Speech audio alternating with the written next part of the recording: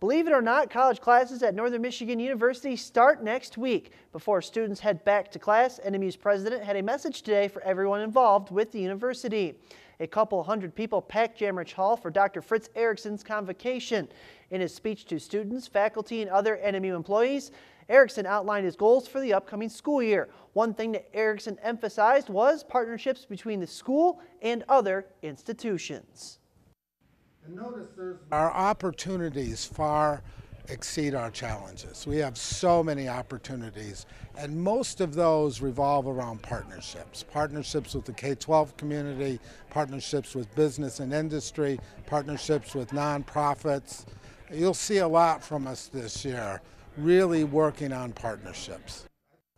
Erickson added that academic excellence and student success are also a big part of NMU's strategic plan, which Erickson hopes to present to the NMU Board of Trustees to approve in December.